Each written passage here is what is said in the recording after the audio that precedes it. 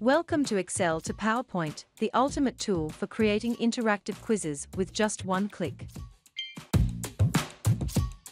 How to use the GV Quizmaker tool. After downloading the file, unzip it. Inside, you will find three files: GV Quizmaker Pro.pptm or GV Quizmaker Free.pptm. GV Quiz Generator Pro.ppam or GV Quiz Generator Free.ppam, and Sample Questions.xlsx, which contains 10 sample questions. Use this file for creating your quiz questions. Do not rename these files. If you are using Windows 10 or a later version, right-click on these files, go to Properties, and check the Unblock option. Then click OK. Now follow these steps. Step 1. Prepare quiz questions according to the sample XLSX file provided. Create questions in the same format with the same fields. Also, make sure the sheet name is quiz. Step 2. Open the file gvquizmakerpro.pptm and wait a few seconds for the tool to load.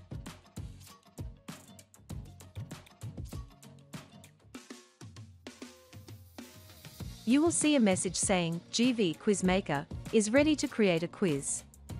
Click OK. Now you will see an additional tab before the Home tab in PowerPoint. You can find icons to create a show, create a presentation, learn how to use the tool, and access the website, among others. If you don't see the additional tab, click File, then Options, then Trust Center, and finally Trust Center Settings. Now click on Macro Settings and select the fourth option, Enable All Macros. Click OK. Close the file. Then open the file gvquizmakerpro.pptm again. Now you will see an additional tab before the Home tab in PowerPoint. You can find icons to create a show, create a presentation, learn how to use the tool, and access the website, among others. Step 3. Now you can customize the design, colors, and default text such as quiz name, author name, teacher name, school name, etc. Step 4. Click on the Create Show button. You will receive a message box confirming the creation of the quiz. Click OK to continue. Step 5. Browse and select the Excel file with the previously created questions. Then wait for the message, Quiz Generated and Saved As to appear. Please note that this may take a few seconds to minutes, depending on the number of questions you have. So be patient and wait for the message to appear on the screen. Your quiz file will be created in the same folder where the tool was started from. Click OK and PowerPoint will close. Now, in the same folder, find the newly created PowerPoint slideshow file with the PPTM extension and open it to check. That's it.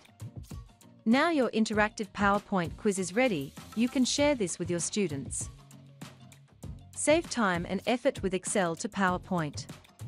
Say goodbye to manual data transfers and hello to a streamlined and efficient workflow.